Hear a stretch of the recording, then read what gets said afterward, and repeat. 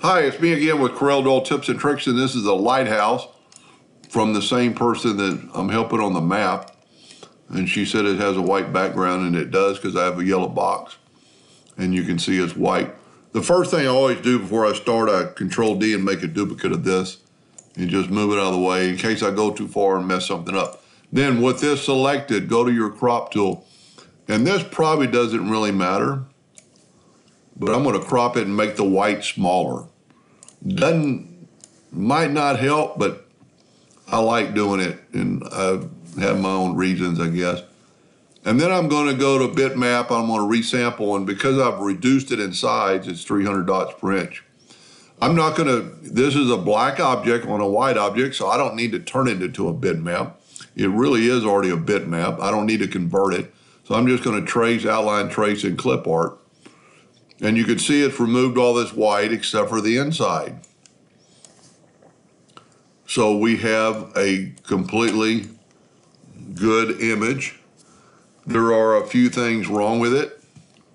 If we look in close, this isn't straight and the windows are bad, and that's why I decided to do the window or do the video.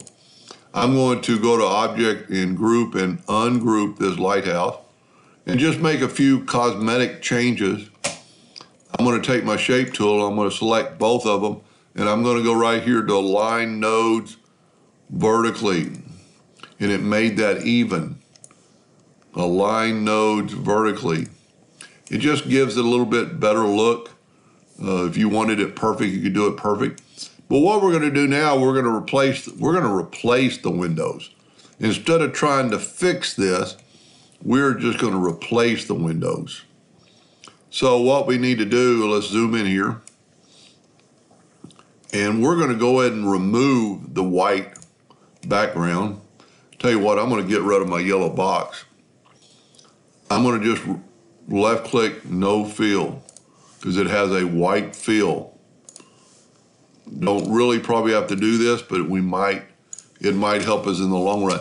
Then we're going to take the rectangle tool and we're going to make a rectangle about the size of that window. It's a hairline, it's really thick. And then I'm going to take another one, Control D, and make a duplicate. And I'm going to move it over to that position. I'm going to shift select both red ones. I'm going to go to Effects and Blend, and I'm going to go to Effects and Blend. Oh, I don't know why my blend docker isn't opening. There it is.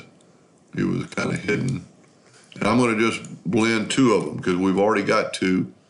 And now we got the four. Now what I'm going to do is I'm going to take our object and I'm going to nudge it out of the way.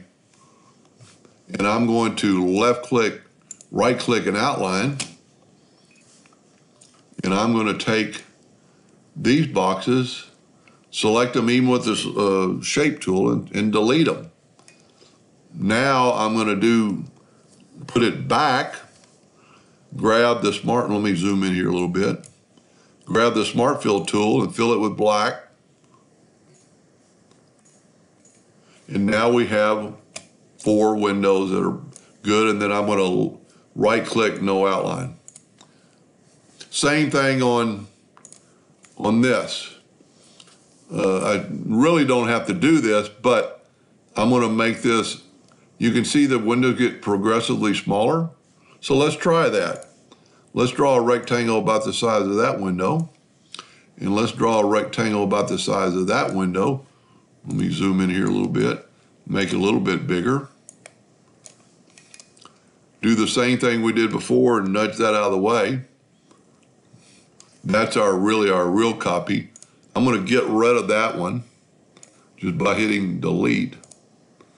Well, I'm going to have to go to Object, Break Curve Apart to get that one delete. I'm going to select both of these and I'm going to hit C on the keyboard to get them centered from each other.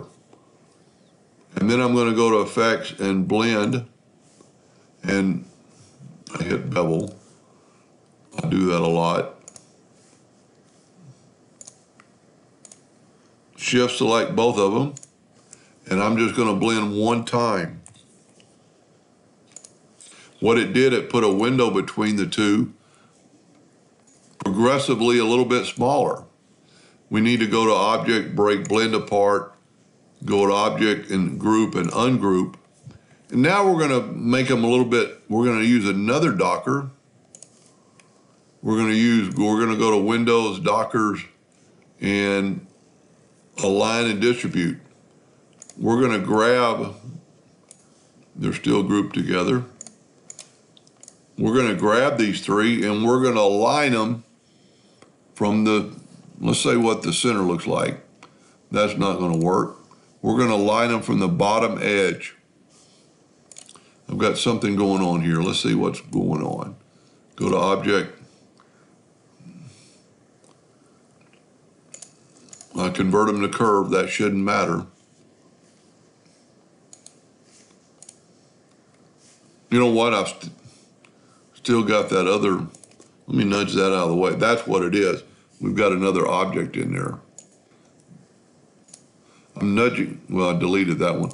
I'm nudging the windows away, and I'm deleting the black. That's what our problem was. Now I can take our windows back, put them in there, grab them all, and we're going to use, let's put the middle to the middle. That doesn't look as good. Let's put the bottoms to the bottom equally. That still doesn't look good. Let me zoom in here.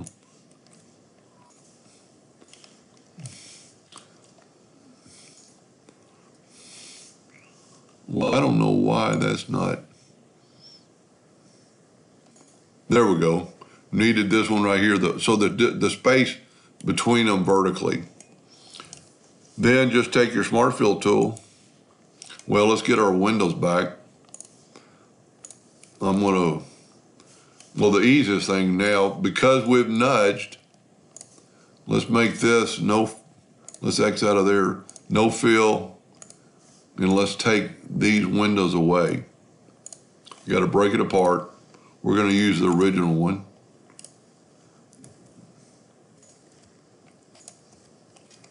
Now we're going to take these three and nudge them over. I'm only grabbing one at a time for some reason. And get the Smart Fill tool again and fill that in and left click, no outline. Then we can just nudge our two waves over again. And when you're using the nudge, just keep it the same. I didn't get the outline taken away from these. Let's select them. Let's right click, no outline. There you have a good, clean graphic vector. Let's use a yellow box trick just to double check. Object, order, back a page.